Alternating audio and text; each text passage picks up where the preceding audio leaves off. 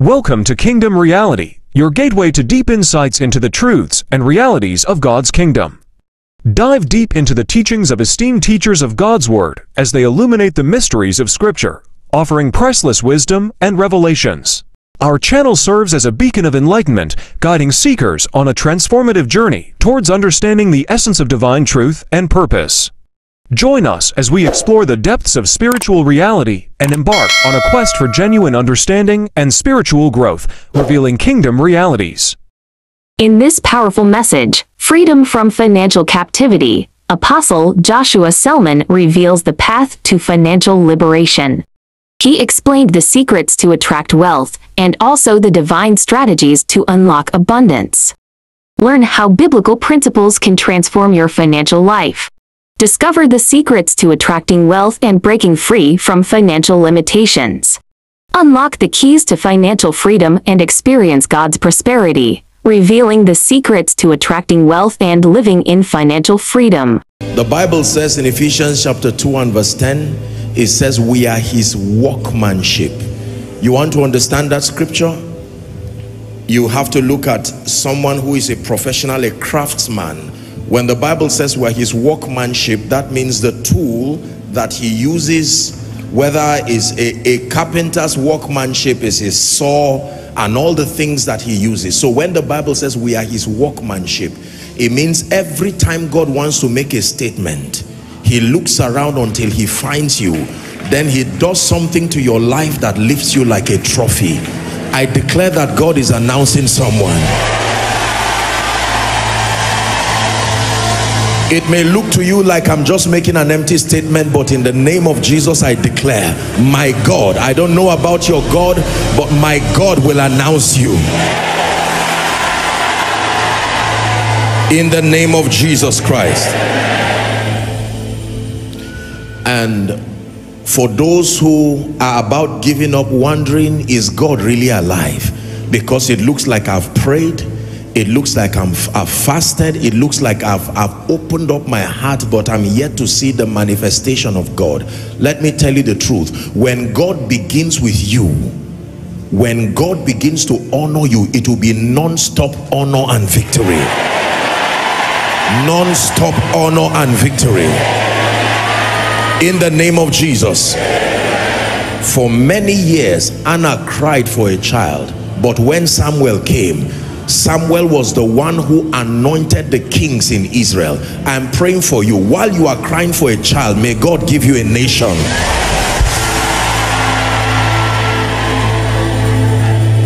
In the name of Jesus. We are here, Lord, because we believe you. You never called the seed of Jacob to seek you in vain. We have come with our hearts opened. We pray in the name of Jesus, let the devil be put to shame over our lives tonight. In the name of Jesus, let us see once again the manifestation of your victory in our lives. We open up our hearts to receive tonight. In Jesus' mighty name we pray. God bless you. Please be seated. Week after week, let me announce to you that something is happening in your life. The Bible says, now are we the sons of God, and it doth not yet appear. Hallelujah. You must carry this consciousness that every time I come before the Lord, something is happening to my spirit man, something is happening to my mind, and that means something is happening to everything around me. In the name of Jesus Christ. Hallelujah. As always, I will encourage you to be very attentive to the word. This is the part of the service that the devil does not like, because the entrance of his word gives light, and the Bible declares that it gives understanding to the simple. And so when the word of God is about to come, all kinds of demonic distractions begin. It is your responsibility to insist that I will concentrate, I will open up my heart and my spirit to hear. Hallelujah. It is always the hearing of faith and the working of miracles. The hearing that produces faith and the working of miracles. The only channel The only platform for communicating Bible faith is the Word of God.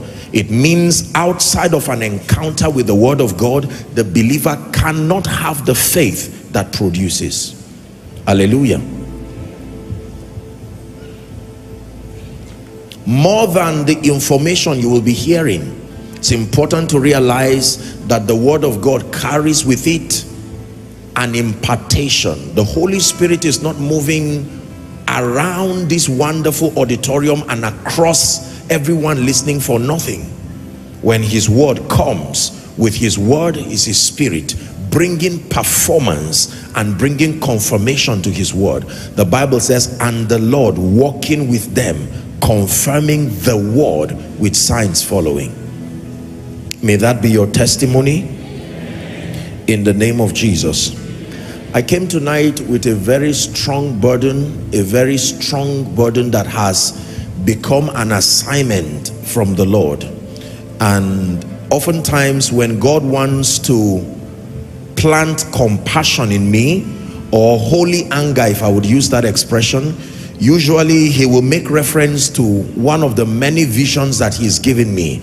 Something, I don't know if it's just a unique experience, but something happens to me every time the Lord brings to memory any of my visionary encounters.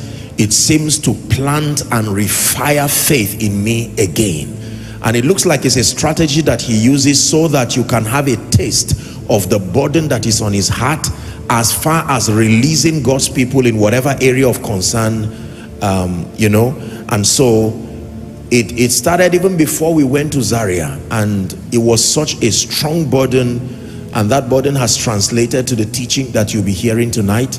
And so let me request that you please lend me your attention. Tonight is a very prophetic service. Hallelujah. Very prophetic service. That means many things will be created in your life. That means many things that were not there are on their way coming. It means many unwanted things in your life must be rooted out in the name of Jesus Christ. Hallelujah. Freedom from financial captivity. Luke chapter 4. Don't think this is a financial service at all. This is a prophetic. I told you already beforehand.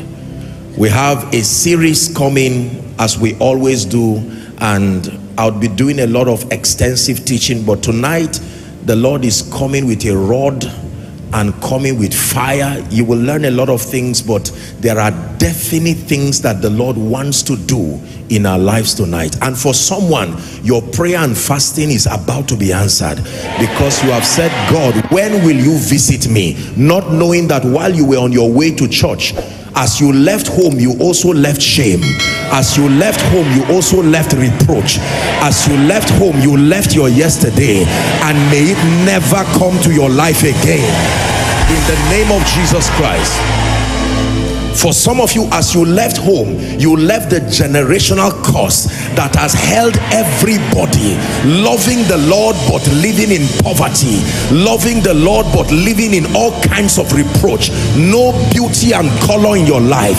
In the name of Jesus, I stand representing the King of Kings. I declare that circle is broken once and for all. That circle is broken once and for all. That circle is broken once and for all. And for someone here that you have carried upon your forehead, like Cain, the statement written Ichabod, that everywhere you go, it becomes clear that it's like your lot is reproach. In the name of Jesus, the Son of the living God, we wipe away that mark from off you.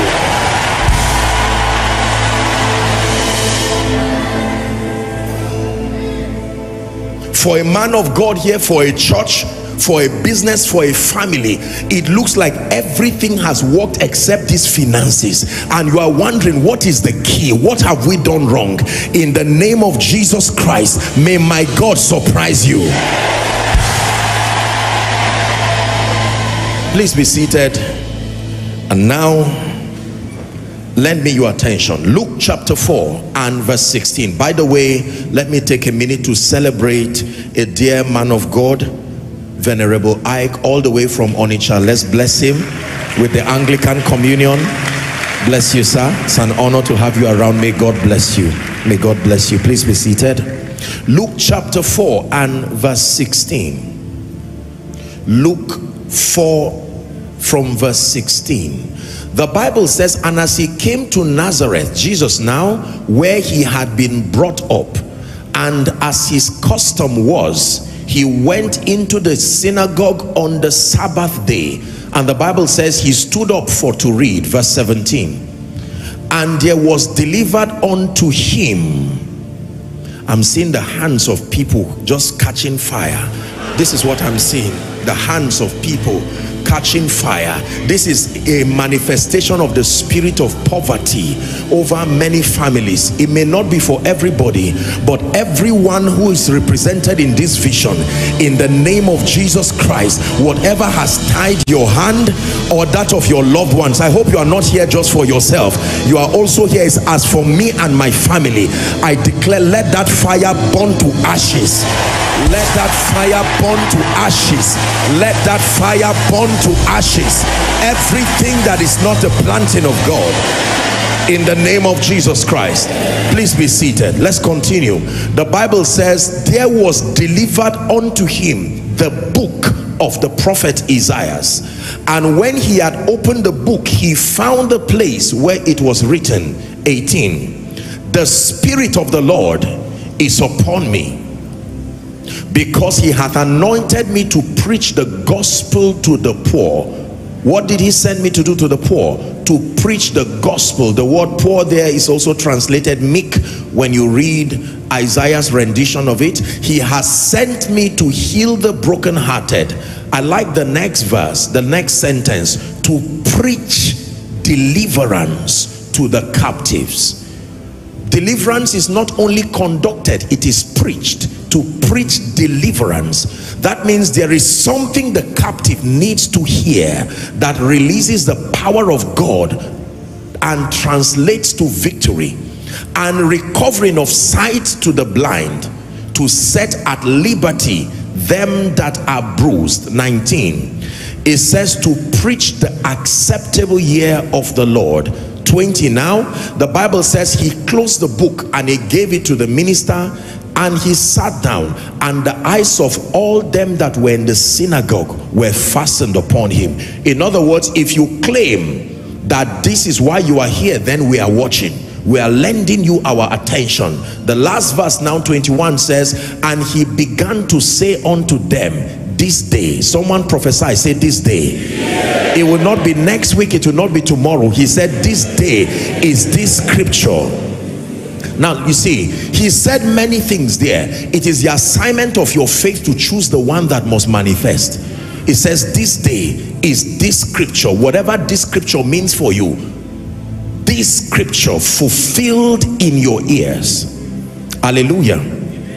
Two visions very quickly, and then I'll begin to teach. The first vision that the Lord brought back to my mind that inspired this teaching, this prophetic service tonight, was the vision that would open me up to his call upon my life. I have shared it 1,000 times, but I want you to pay attention. I will just cut straight to the point because we have a lot to do. So I was standing up a building, like an elevated, like a story building, and I saw an endless sea of people in that vision. It was a whole generation in that vision. And the ones in front of me, as the picture kept zooming, they began to cry. And I remember very clearly they said there's no food and there's no water. And then I said, who is the cause? And they all pointed in unison, unanimously. I said, why would I do that? No food and no water. And he says, who is the cause? And they pointed to me. And I said, no, I would not do that. Then I had an assignment to deliver those people, but I was afraid because in that vision it looked like some people had chased me into that closet.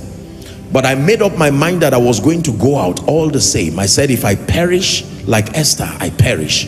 As soon as I opened the door, I met this giant gray-bearded man that I know now is a representation of the Holy Spirit, and he stretched his hands, and I stretched back my tiny hands and placed it on him, and he said, I will walk with you.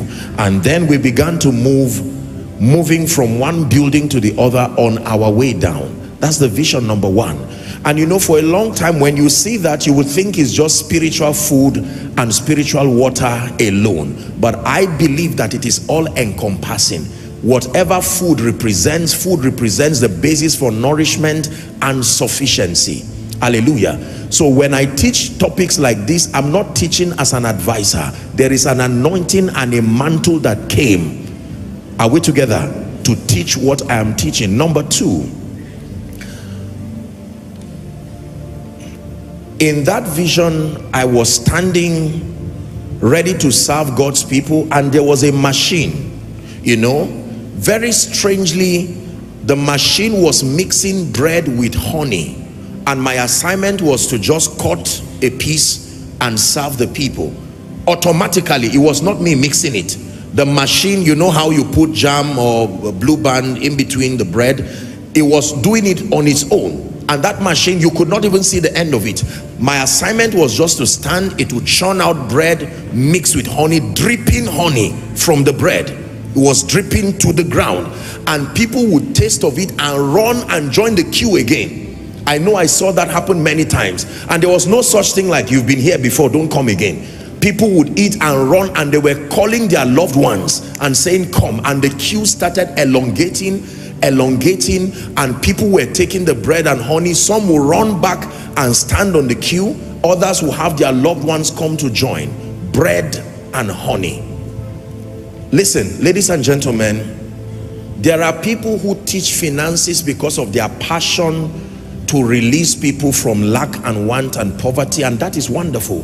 There are people who teach finances because they had an opportunity to study along the lines of finances, and they are bringing their value and serving the body of Christ, or serving, you know, society generally, and that is profitable. There are others who have become professionals by reason of their exposure to, you know, financial institutions, and they feel that they have something to say.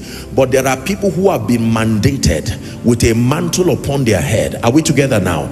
And God has given them an assignment. Among the many other things is to open the eyes of people so that they will see. When you sit under this anointing and under those kinds of people, I guarantee you, regardless your experience, if your heart is opened, you will watch the wonder-working God lift you out of financial shame and reproach. And may this be that night for you. In the name of Jesus. I have watched with sadness the limiting effect of being poor or financially incapacitated. I know it like you know that it has affected preachers, it has affected families. Listen carefully. It has affected ministries, it has affected nations, it has affected government. Finance is one of the #1 sponsors for compromise of character. Many people today who otherwise would have been worthy representations, models for generations, they survived every other temptation, but they could not stand finances. Are we together now? Judas Iscariot survived every other thing, but when it came to the money issue, he fell like a pack of cards. In fact, one of the principal areas that would have brought embarrassment to the ministry of Jesus was the issue of finances. He was teaching, doing the things that he was doing, and the tribute collectors came and they began to embarrass him. You claim to be a teacher of righteousness, but you are owing the government. You have not been able to pay your tax. And that was a statement that would indict and embarrass him and put a stain upon his ministry. And Jesus did something immediately to remedy that situation. Hallelujah. Among the many things that we were given as far as redemption is concerned is access to the blessing.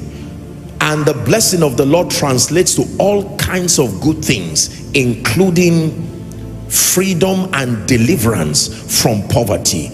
This poverty thing is a very serious thing, because while we have those who talk about it like an obsession, Very few have been able to provide solution, and we have those who have avoided it and done so to their detriment. So we always have two groups of people when it has to do with the subject of poverty and finance. We have those who are overly obsessed. It looks like everything in their lives, everything as far as the communication of teachings and sermons is centered around money, money, money, money, and that's the end of it. Then we have those who shy away from it, using all kinds of religious guise and just say it does not matter, God will find a way of sorting you. You just love God. And many have done that for many years and now are only left with tears and shame.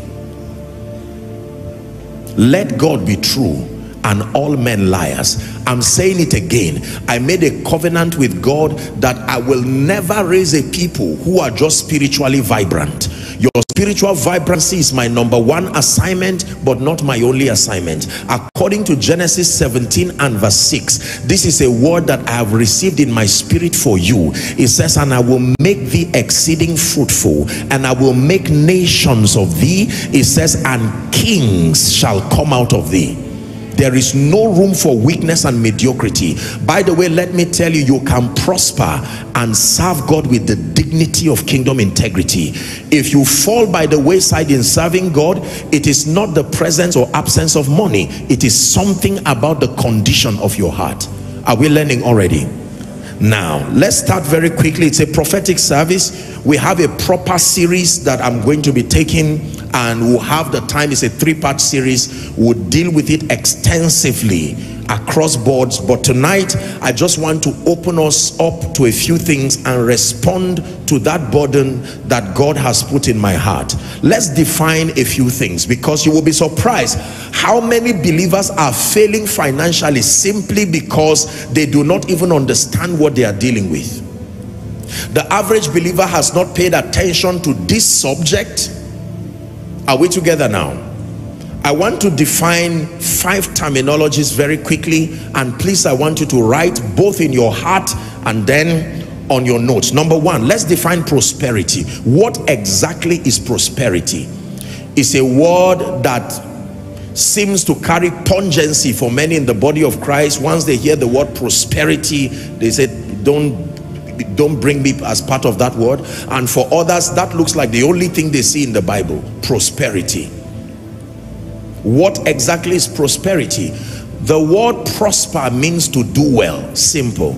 In the simplest expression, the word prosper, please write it down, it means to do well. The word prosper means to excel.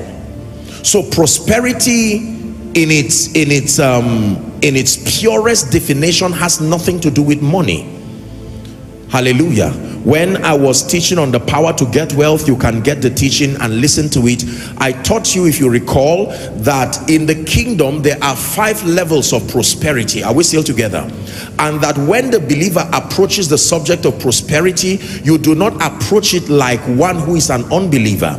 There are 5 levels of prosperity, and God expects and insists that you prosper in all 5 areas for you to truly be prosperous the kingdom's way. Number 1, very quickly, in order of priority, is your spiritual prosperity. I'm just doing a recap to guide our understanding again. Number 2, mental prosperity. Number 3, bodily prosperity, your health and vitality. Number 4, financial prosperity, now your financial resources. And then number 5, relational prosperity. These are the 5 areas that the believer must prosper in. If you do not prosper in all 5 areas based on the kingdom's definition of prosperity, you are not prosperous. Let me repeat again. Spiritual prosperity, the health of your spirit man, your passion and your drive towards God, the health of your prayer life, your word study life, your passion for the things of God. Number 2, mental prosperity, your mind properly developed and deployed. Are we together now? Number 3, your health and wellness. I don't need to tell you again that no matter how wealthy you are in terms of finance, if something happens to your body, all of that will remain like ashes. If you die, your money does not go with you.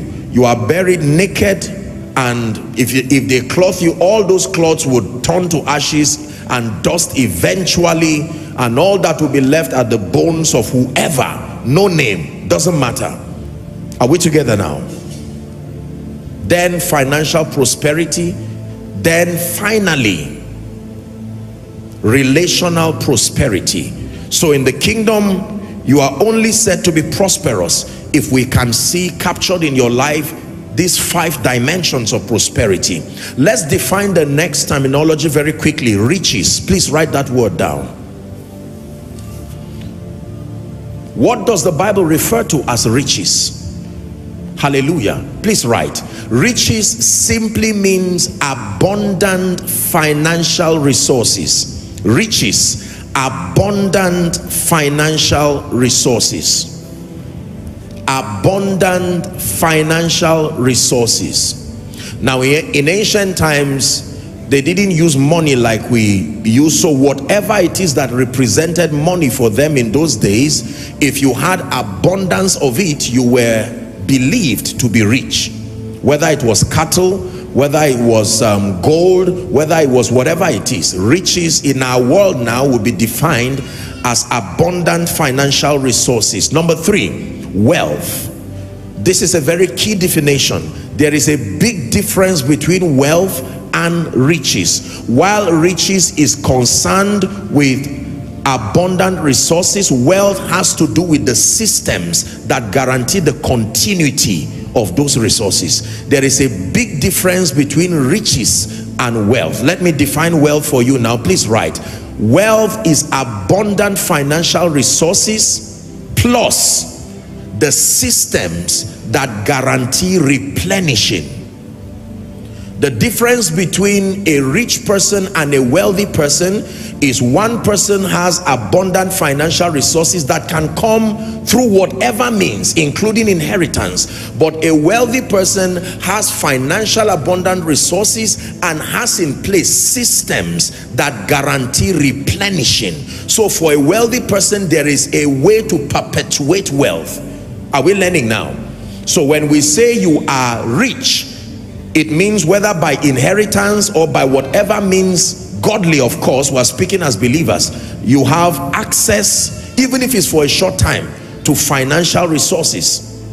But when we talk about a wealthy person, don't forget, you have abundance of financial resources alongside systems that are put in place. So you can see by this definition that there might be many people who are rich, but truly very few people who are wealthy. This explains the whole balloon success where people are up today, down tomorrow, because most times in our world we interpret wealth wrongly. Once you have abundance of financial resources, whether it came by corruption, whether it came by stealing, whether it came by fraud, we just believe that you are wealthy. No, wealth has to do with the presence of abundant financial resources plus the systems that guarantee continuity. Are we together? The 4th definition very quickly, poverty. I know you don't want to write it, but just write poverty. Someone is already saying, God forbid. It's not with my hand out, right? We are defining poverty. What exactly is poverty? Are you ready? Poverty refers to the absence of financial resources, the absence of financial resources, and then the absence of the knowledge and the intelligence that guarantees productivity. The absence of financial resources, number 1. Then the absence of the knowledge and the intelligence that guarantees productivity. This is the definition of poverty. So if your definition of poverty is only limited to the absence of money or financial resources, you did not define it well. It is both the absence of the substance, finance, and the absence of the knowledge and the intelligence that is required to be productive. Is someone learning already? One last time that poverty refers to the absence of financial resources, and then the absence of the knowledge and the intelligence that guarantees productivity. Let's define lack. You will be surprised now to know that there is a difference between lack and poverty, the same way there is a difference between riches and wealth. Now, lack talks of insufficiency. Lack talks of insufficiency, inadequate resources to meet your needs, especially when required. Hallelujah. Someone in lack may not necessarily be poor. The problem of someone in lack is not the absence of financial resources. It is that when you suffer from lack, you almost always do not have the financial resources when needed. It may eventually come, but at the point where it is needed, it is almost not there. You see that many people are not poor, but many people are in lack. And I taught you when I was teaching the power to get wealth that one of the advantages, listen carefully, the advantages of one of the advantages of financial prosperity or abundant resources is that it is available when needed. If it is not available to solve the problem, then it is of no use. Are we together? Say for instance, you need X amount of naira or dollars to solve a medical situation that is life-threatening. Say for instance, you need, just for let's say, 1 million naira to solve a medical situation that person may die without it. And now you are not a poor person. At one point or the other, money comes, but at the point where it is needed, it is not there. No matter how you convince yourself, you are in lack. Hallelujah. If the person dies and 100 million comes in next week, you are still in lack. You see that? The goal is not to be in lack. The goal is to have supplies that provide for sufficiency when needed. When needed. The person who has 500 naira that always appears at the point of the need will be more effective than someone who is anticipating 100 million and may wait 10-20 years. You can see people who can beg and suffer and cry and say, please someone help me, but when you trace their overall financial system, there may be some money hanging somewhere that they are still trying to walk around. I'm telling you that if at the point of need the resources to meet that need is not there, it is called lack. Hallelujah. So prosperity, to do well, riches, to have abundant financial resources, wealth, to have riches plus the systems that perpetuate it and allow for continuity, poverty, the absence of financial resources, and the absence of the knowledge and the intelligence that guarantees productivity. And then for lack, we say is insufficiency in one word.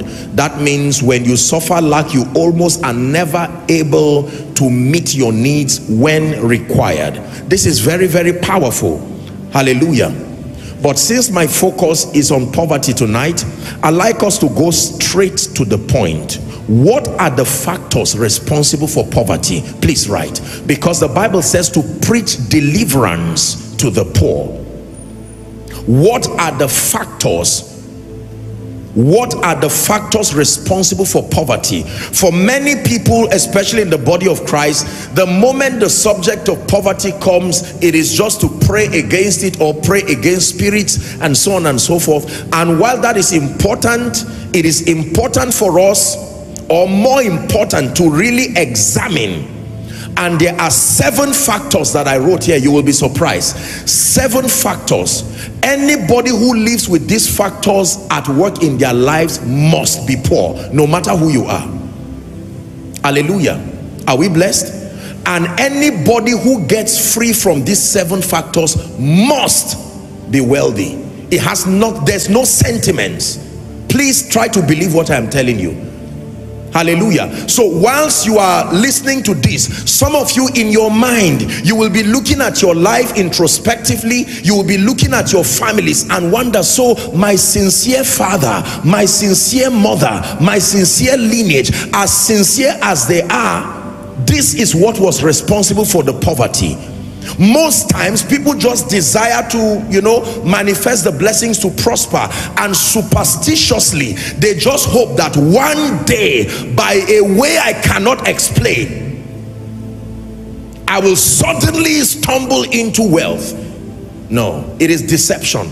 And unfortunately, even though respectfully so, men of God, sometimes we are promoters of these kinds of wrong ideologies. So people continue to hope on nothing, holding shadows, and after many years of frustration, they succumb to the temptations of compromise and so on and so forth, to preach deliverance to the captives. Are you ready for this 7? Please do not forget this for as long as you are alive, in the name of Jesus Christ. The factors responsible for poverty. This is true for Abuja, this is true for Lagos, true for Nigeria, true for any part of Africa, true for America, Europe, wherever. These are universal factors.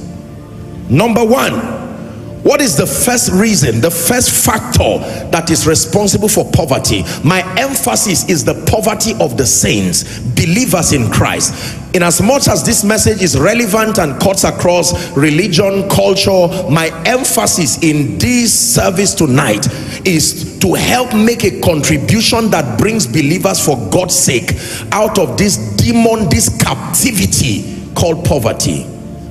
Number 1, ignorance or incomplete knowledge of God's financial system.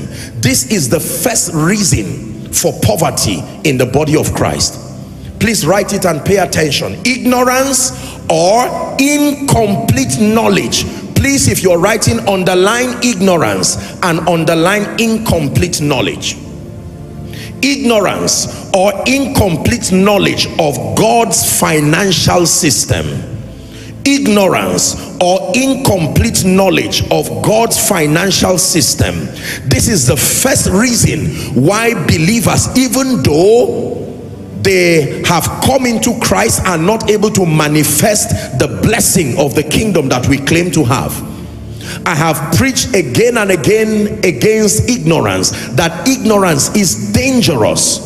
And then, to my mind, equally dangerous is incomplete knowledge. When people have incomplete knowledge, the equations will always not add up, because incomplete knowledge is the sponsor of imbalance. Hallelujah. When your knowledge is not holistic as touching a subject, you will find yourself doing the best you know with what you know, but what you know may not be enough to give you what you desire.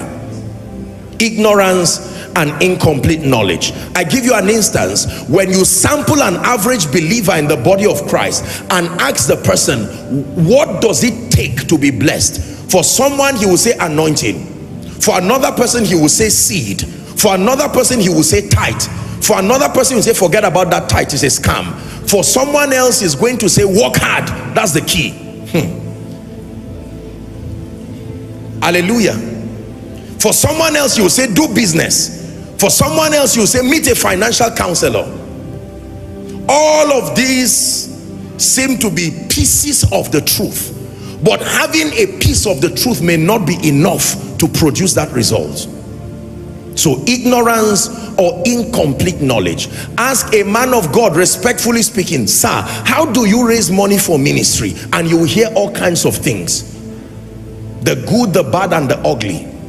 Sincerely come and ask members to give you money. Somebody will say bring in someone who will help you raise the money. Another person will say identify all the rich people and wear them until, preach that scripture, cry yet saying, thus said the Lord, through prosperity, and so on and so forth.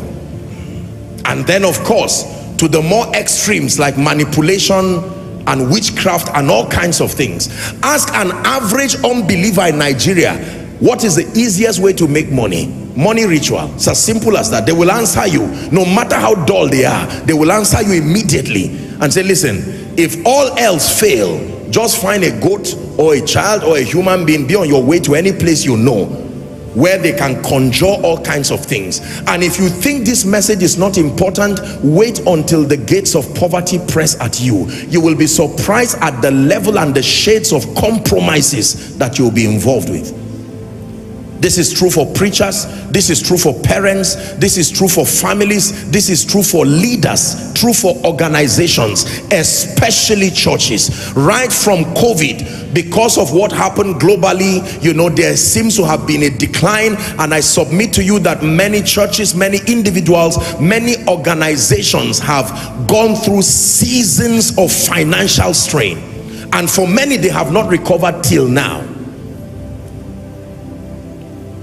Ignorance or incomplete knowledge of God's financial system. There are two reasons why Jesus wept in the Bible. The first is found in John 11:35, when he stood at the grave of Lazarus. The Bible says Jesus wept, and the next verse would say that when they saw him weep, they said, oh, how he loved him. So he wept because of his compassion for John. The second reason why Jesus wept in the Bible is found in Luke chapter 19 from verse 41 and 42. He wept because of the ignorance of the people. The Bible says when he was come near, he beheld the city and wept over it, saying, 42, if thou hast known, even thou at least in this thy day, the things which belong to your peace, it says, but now they are hid from your eyes. So Jesus wept when he saw people like sheep without a shepherd, and he knew that these people will continue to wallow in darkness. Ignorance and incomplete knowledge of God's financial system. Are we ready for the second? Number two, the second reason why men, and especially the saints, are in financial captivity is, I wrote here, the absence of value that is needed and useful. Please write that down.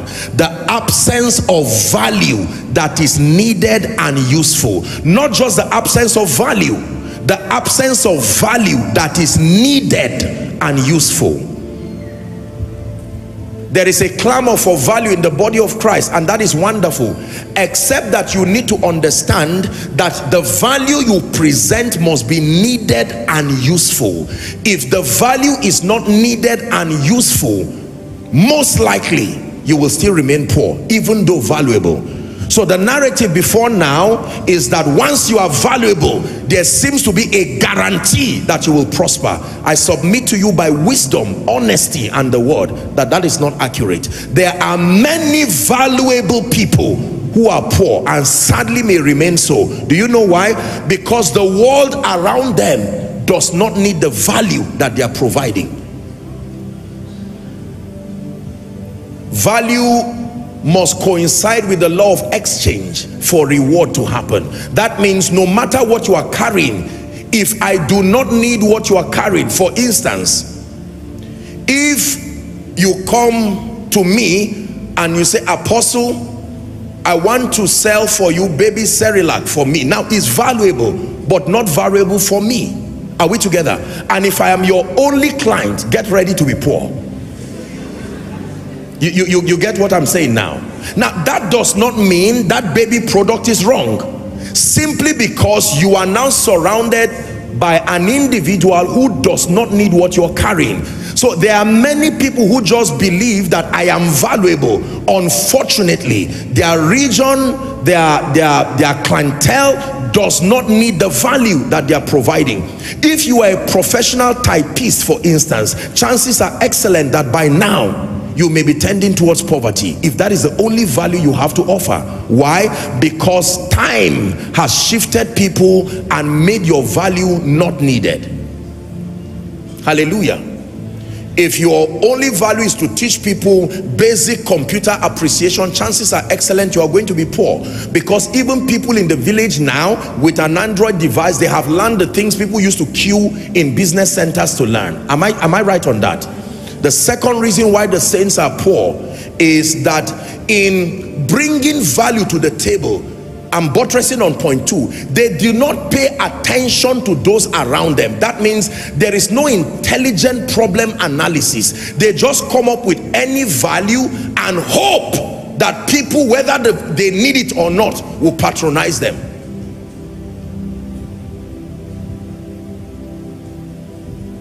Are we together? That means if your value is not solving any direct problem that suits the context of your civilization, you are going to be poor. It's as simple as that. Number 3, is someone learning? The third reason why God's people especially are in financial captivity is lack of productivity and excellence. Please write it down.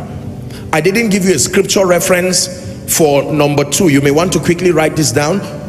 Matthew 25 from verse 24 to 27. There is the reference.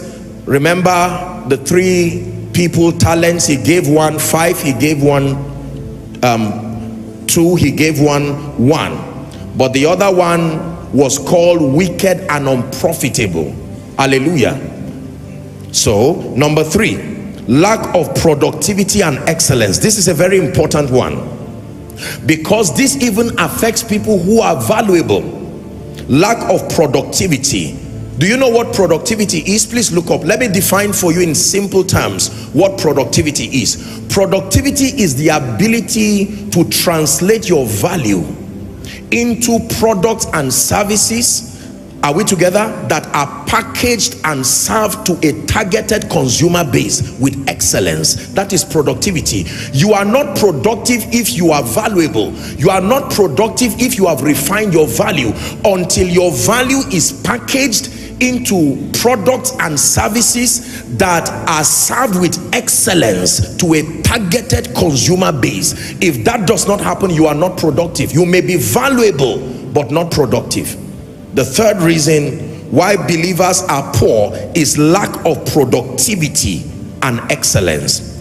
In Daniel chapter 5, let's read 12 to 14. Daniel chapter 5, the Bible speaking about this gentleman called Daniel, it says, for as much as an excellent spirit and knowledge and understanding, interpreting of dreams, showing of hard sentences, dissolving of doubts were found in the same Daniel, whom the king named Belshazzar. Now let Daniel be called, and he will show the interpretation.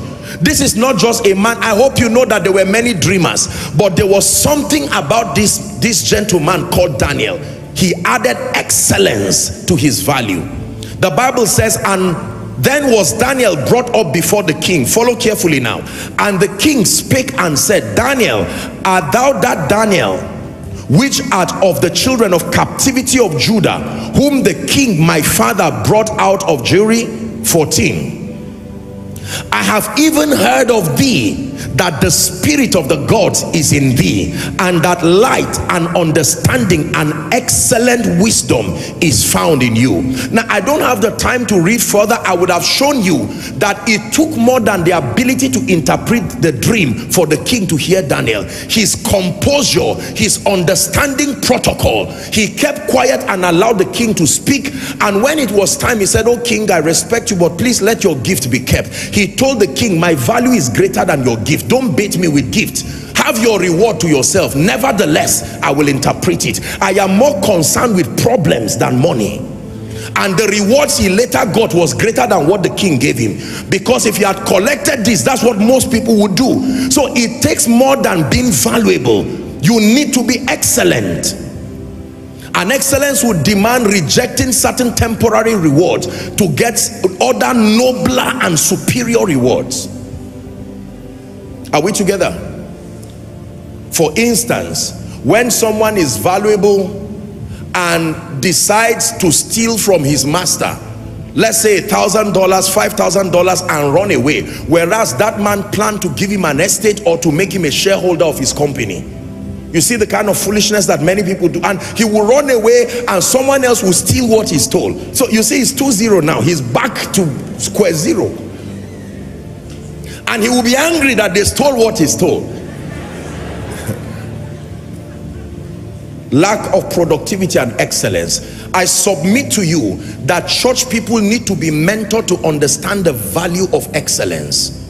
Are we together now?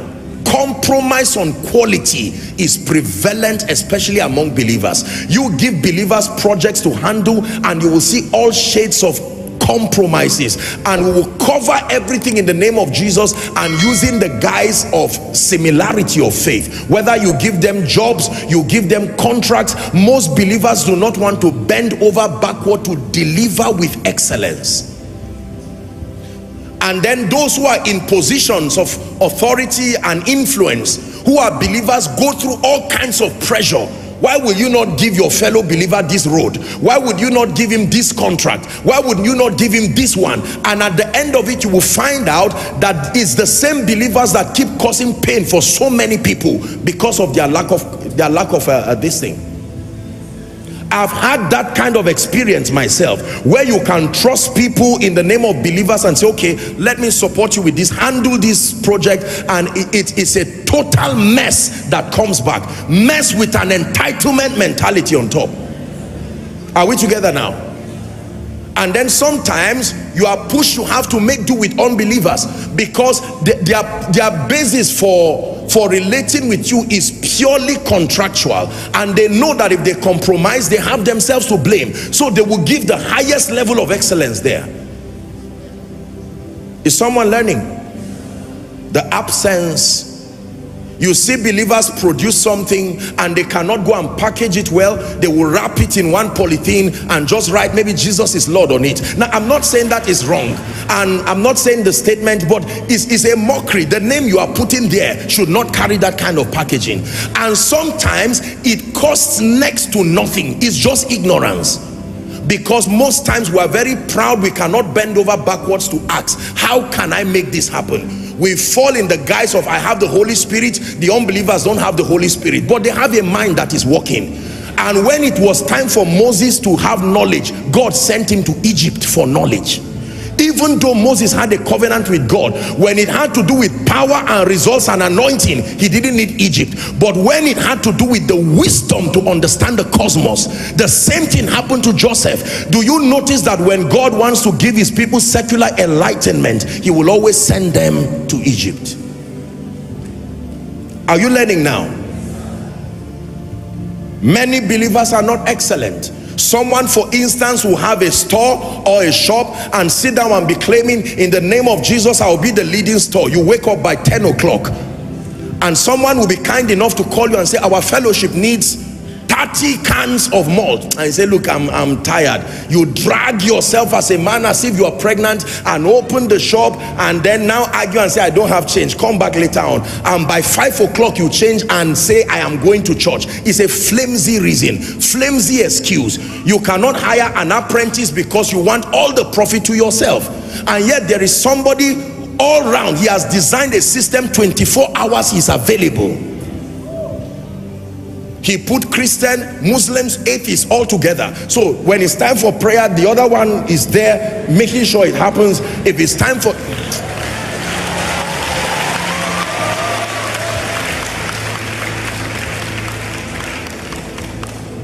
Say productivity.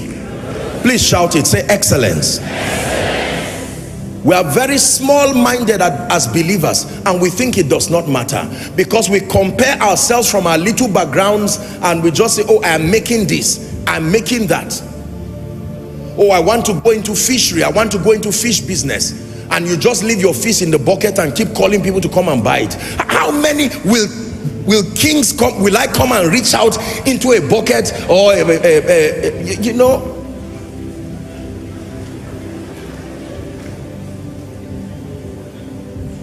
Are we learning? Number 4.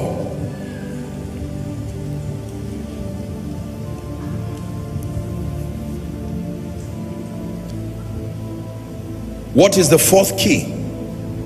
The absence of strategic relationships. Please star that one.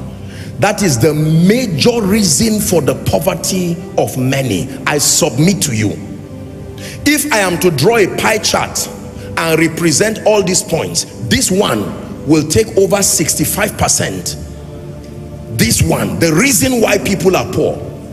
Listen, there are three things if you don't have, you will remain perpetually poor. Number one, value. If you don't have value, have relationships. If you don't have relationships, have character. If you don't have these three things, you have signed a contract with poverty forever. Yes, sir. If you lack value, you lack strategic relationships, you lack character, then you forget about the blessing of the Lord being made manifest in your life.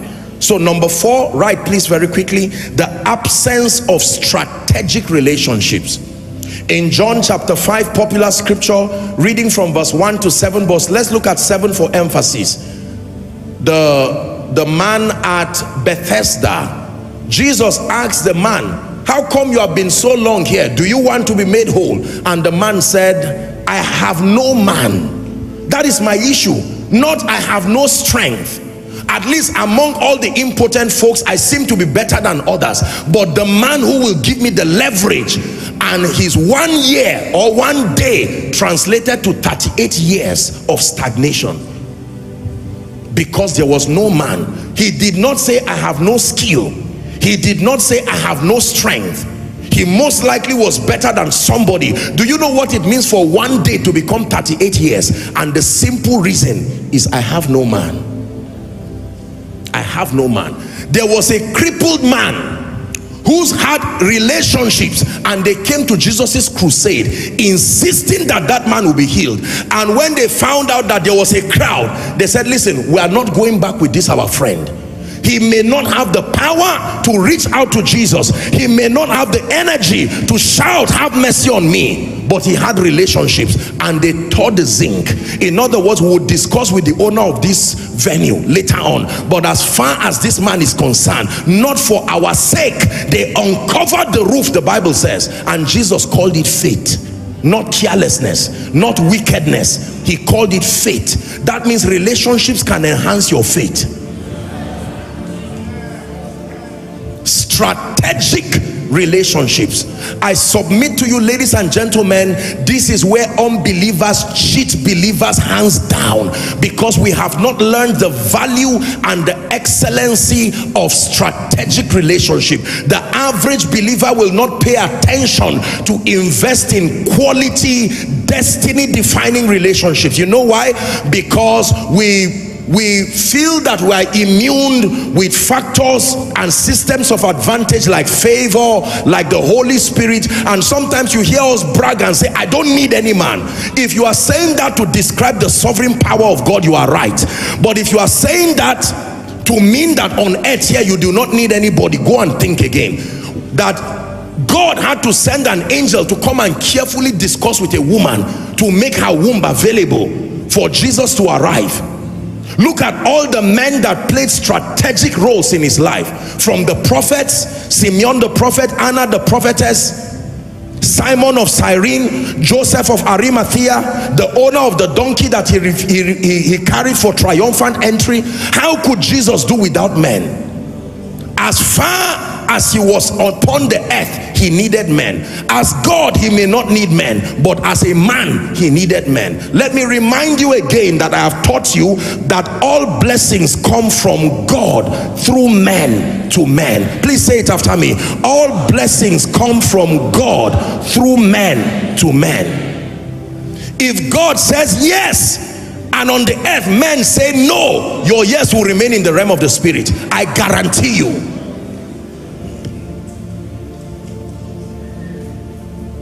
There are people today who may not have as much value. When you look at the level of the financial blessing in their lives, it looks unfair, because realizing that they may not have so much value, they turn to relationships and they master the art of bringing strategic relationships. There is a difference between strategic and parasitic relationships. I'm talking about strategic relationships.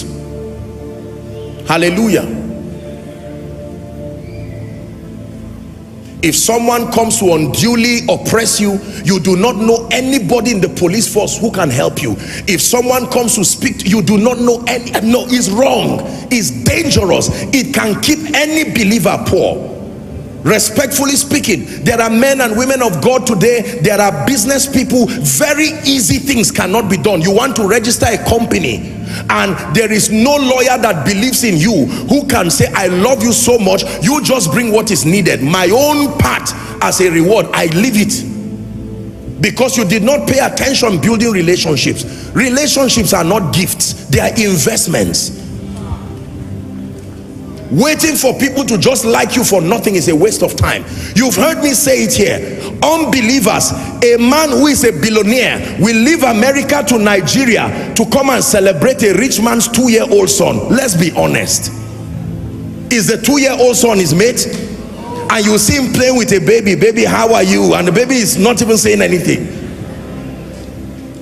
And because he was represented there, in that birthday celebration, they will discuss something that will translate to millions and billions of dollars. While believers are there fasting, calling the man's name on the ground, writing it on paper and say, except it's not my God, you must give me this job. Someone has left and is there represented. No shouting carelessly. Let me say this. Listen. Please make sure as you listen to me, you behave yourself. Because sometimes when we get excited, we can say all kinds of things. This is a house of discipline. So celebrate the word, but don't start shouting, tell them, or misbehave. Please, let me say this as a disclaimer. We are very disciplined people in the name of Jesus. Is someone learning? Relationships. I have learned and I have seen in my life that who hates you does not matter. But ladies and gentlemen, in this wicked world, who loves you matters. So Esther, you will remain in Shushan until you have an uncle that can present you to the king. But if the king loves you, you can become queen immediately. Joseph, you can remain in the prison even though you have the ability to interpret dreams. If the king does not love you, you remain a prisoner there. We live in an arrogant world that trivializes men. What is there? I have God, I don't need any man. That is true. There is a place for that when you are describing the sovereignty of God. But when you are dealing with the dynamics of the cosmos, please do not listen to that wrong teaching that you do not need men. Let me tell you, men are so important that there are gatekeepers who, even though they are not believers, you cannot cast them. There are men that are uncastable. If God wants you to pass through that gate, he will grant them favor with you. But as far as they are concerned, praying them away is a waste of time. When a man's ways pleases the Lord, is that in your Bible? He makes even his enemies to be at peace with him. There are some people, if they are not at peace with you, you will go to heaven, but you will suffer on this earth. It's the truth. This is what some of our loved ones did not know. This is what some of our great people, as I'm talking to you now, some of you came from families that were marred by poverty. I am showing you that these were the rules that our loved ones broke. When other people were building relationships, they were there gossiping and ignoring people and saying, how can this small boy be rich? Instead of you to be close to him because he can help you. Now the small boy is the one who can pay for your medical bills, and unfortunately every old person around you does not have money. What do you now do?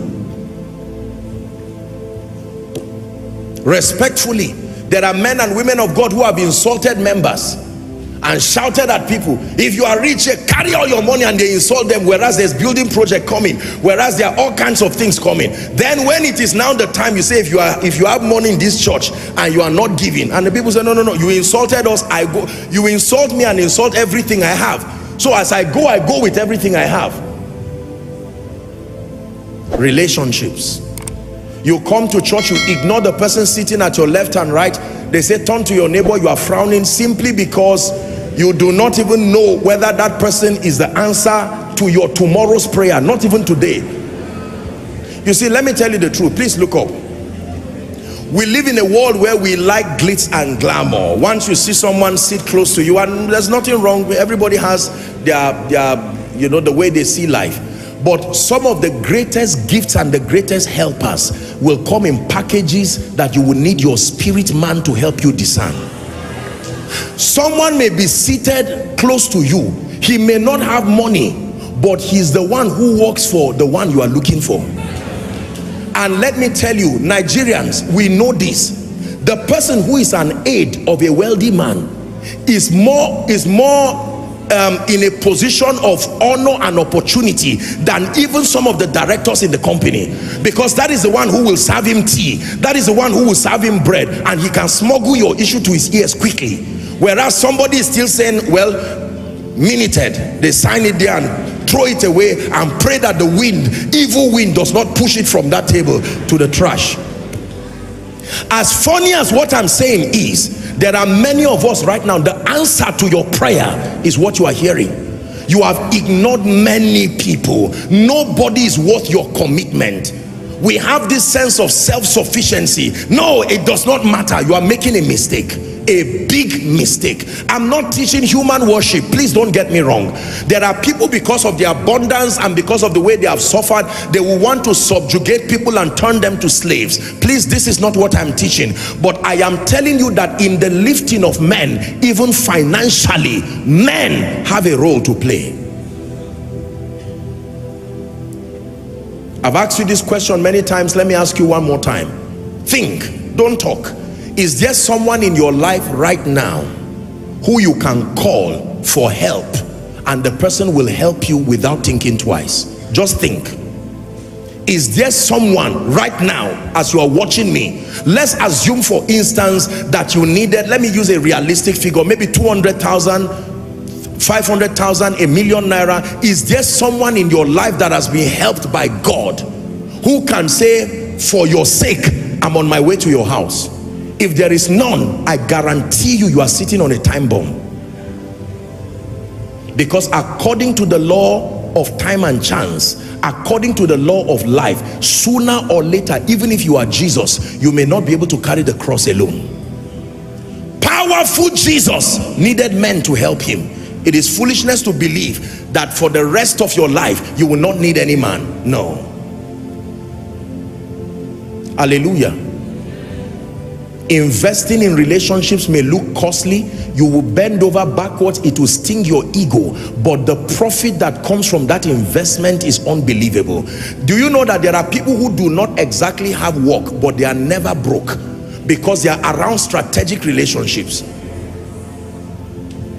They greet, they hang around. When the meeting is happening, they are standing outside. Their job is to just support. Are you tired? Okay, just bribe me orange quickly, and they run. And you will think that they are wasting time, except that when it's time to share everything, even if it's the crumbs from the table, it will get to them. One day someone will just look at them and say, you've been very effective, come and take this car, and that's it. Come and take this house, and that's it. Don't expect people to pay attention to you when you have not communicated honor and you have not. Listen, every man's need is his point of contact. Learn this. Every man's need is his point of contact. If I am thirsty, the person who brings me water is the person I pay attention to for that moment. Are we together? Many believers do not invest in strategic relationships, and then they want astronomical returns for nothing. Is fraud. Are we together? That means God loves everybody, but you don't invest in your relationship with him. I'm using God since it's universal. You don't invest in your relationship in worship, in prayer, in word study, and then you suddenly want to have the same ministerial opportunities, the same access to the great. It does not work that way. Time is the seed for intimacy. When you sow time, you get back a harvest of intimacy. It's only a foolish person who will bring everybody into your home, your inner chamber. Watch this now. In many houses, you have you know, maybe the veranda outside, you have the living room, maybe a number of the living rooms, and there are private parlors, you have bedrooms. There are people who, if they come, they are going to wait outside. You don't hate them, but that is the level of the relationship. They have not made the kind of investment. You suspect that it will be a risk to expose them to your living room. There are others who may come and you can leave them there, but do you know there are people who can even come to your house, and while you are in your kitchen, they can enter your room, is that true, and sit on the bed and be talking to you, and you are not afraid because of the depth of relationship.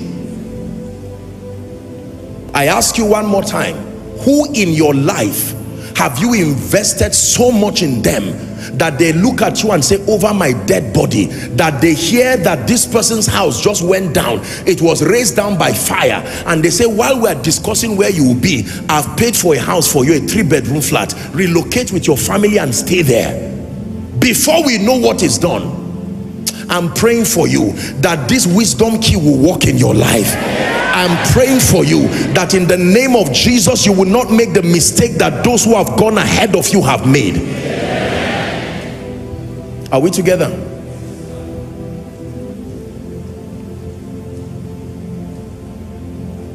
The absence of strategic relationships. I have no man to speak for me. I am skilled, I am gifted, I'm an IT consultant, I am gifted, I can do this, I'm a real estate you know, expert, I am this and that, but there is no man to speak for me. There is someone who can speak for you everywhere. You must have the discernment to know them, and you must have the humility to invest in their lives. The Bible says, give a portion to 7 and then to 8. It says, for you do not know the evil that will come upon the world. In other words, scatter your human relations investment. You do not know who can be used by God to help you. Are we together? One day you will see a weak woman that may not seem to have any power, but you'll be surprised the kind of people who honor her. And she can call someone and say, please, can you make this man a director? Mama, do you trust him? Yes. And that's it. No interview, no nothing. Number 5. Are we learning? The 5th reason why people are poor, especially believers, is bankruptcy of spiritual empowerment. Bankruptcy of spiritual empowerment, or the absence, for an easy expression, of spiritual empowerment. Many have not learned that there is a spiritual dimension to genuine lasting wealth.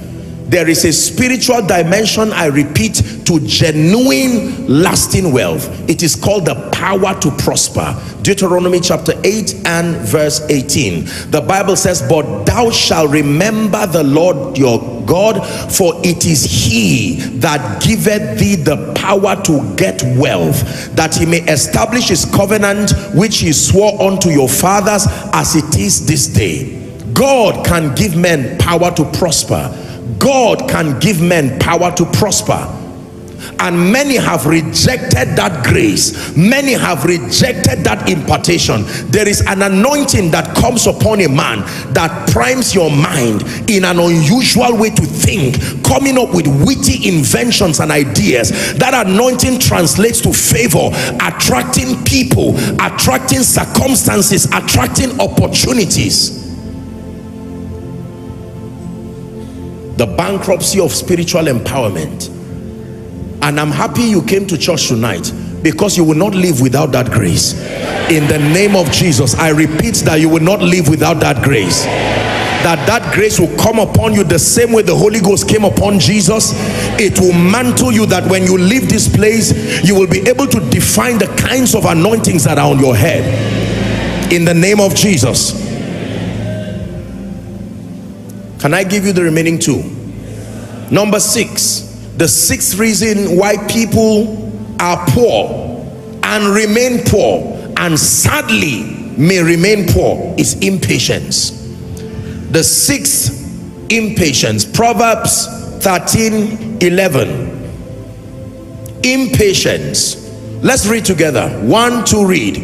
Wealth gotten by vanity shall be diminished, the Bible says, but he that gathereth by labor shall increase. Let's read one more time. Wealth gotten by vanity shall be diminished, but he that gathereth by labor. One of the major reasons why people become poor is they want to become rich fast. God gives speed, but he does not rush men. There is a difference between rushing and speed. Are we together? The difference between rushing and speed is the same difference between throwing a thing up and allowing it grow. When you throw a stone up or you throw a plant up, imagine that I hold this flower now or a plant and I throw it up because I want it to be tall fast. Will it come down? Absolutely. But if I water it and allow it to grow, what happens? That growth remains sustained, and it remains sustained because it is connected to source. There are many people who want to become rich overnight, and don't get me wrong, God can bless people and turn your morning to rejoicing overnight after an extended period of training. It is the manifestation that is overnight, not the training. Please listen. When you hear somebody tells you I got blessed overnight, find out the training process. For instance, the Holy Ghost came suddenly, but the training was not suddenly. 3.5 years of training for a sudden manifestation of the Spirit. So you find someone in the school of wealth, in the school of the Spirit, the school of kingdom prosperity for a long time, and overnight God opens the doors. But I assure you, I'm speaking especially to my generation, because we have an obsession. The moment it looks like you want things to happen very fast, and many of us have mismanaged what God has given us and brought ourselves to perpetual penury. Do you know that the pressure to get rich fast can be an addiction? Look up, please. The same way you can be addicted taking drugs, cocaine and all these kinds of things. There are people who are addicted no matter what God gives them. They want to see how they can make it fast. And some is because of pressure, because we use physical things around to define the presence of faith. So if I see a Jeep, if I see a duplex, some mansion somewhere, I see you flashing designers all through, most likely you have faith. I have taught you it is not accurate. Serious people don't think like that. Are we together? Impatience. Say, in the name of Jesus, I destroy the spirit of impatience. Yes, sir. And Jesus increased. Luke 2:52. He grew, he increased in wisdom, he increased in stature, he increased in favor with God and with men. This is true for ministry, this is true for business, this is true for leadership, this is true for personal finance. There is the law of process. As powerful, watch this, as powerful as the word incarnate was, when he entered the womb of Mary, you would think Jesus should develop in 1 week. After all, the Father wants, believers to be saved. Mary had to go through the natural course, is that true, of carrying a baby. When Elisha prophesied to the woman in Shunem, he said, according to the time of life. There are things that when God wants to help you, he will grant you patience to endure. He will not necessarily fast track the process, because there are things, the lesson you learn on the journey is greater than what you obtain. In fact, it is what maintains what you obtain. So the Bible says, wealth that is gotten by vanity. Unfortunately, there are many people today who are wealthy. They cannot defend their wealth because it did not come by growth. So they mismanage it. You find young people mismanaging their parents' wealth and inheritance. In 1 year, 2 years, you find out that a wealth estate that was built over 20, 30, 40 years diminishes in less than 2 years, because they handed it over to children who did not have the mental constructs to maintain it. Please refer to my message, Redefining Inheritance. Listen to it very carefully. Redefining inheritance. I teach there that there are 5 kinds of inheritance that every father, every leader, every superior must transfer to those who are coming, and if you don't, you have destroyed the generation coming. Money and physical things is the least and the 5th of that inheritance. The first and the highest inheritance you can give any man is your convictions. Your convictions is transferable. That is what made you you. Now in Africa, we believe that loving children means giving them access to anything, anyhow, when they want, without training. After all, is my child. So we do not have 3rd, 4th, 5th generation. There are very few regions in Africa and Nigeria that can perpetuate wealth, because you have a lot of young people who are careless. They just tumbled into millions and billions and they waste their parents' estates. There are people who, when the owners, the people who started that wealth journey, as soon as they die, the entire wealth does not even reach 2 years. Imagine if the prodigal son's father handed over his entire estate to that foolish boy. He still would have finished. I hope you know that. I'm not calling him foolish as an insult. It's a description. He was foolish. Look at the things that he did. As soon as he got the money, he ran away. He lost relationship with the father. There is no record of him contacting the father to say, how are you? I'm away, but just to let you know, you are still my father and I appreciate you. You see that? He left and there were wicked friends that were waiting for him already, and they started spending the money. Question: where were the friends when he was with the pigs? There are friends called friends for food. I resist them from coming to your life. What are they called? Friends for food. As soon as it arrives, here they come.